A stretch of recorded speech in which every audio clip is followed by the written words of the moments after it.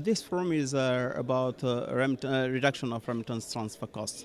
It is very important for senders, for African diaspora living outside the continent, because they are facing, in some cases, a lot of challenges in terms of remittance transfers, not in terms of regulation only, but also in terms of costs. They face a lot of a very high transfer costs when it comes to remitting money in Africa.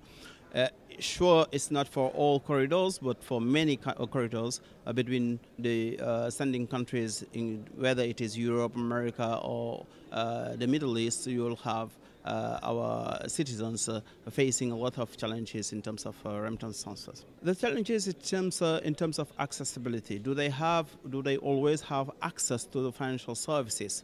Are they authorized to do so? In some cases, they might be. In some other cases, it might be very, very difficult for them to have access to varieties of services.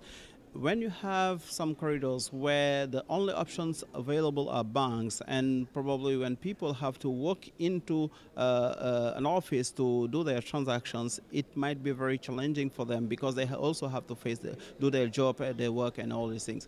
What we are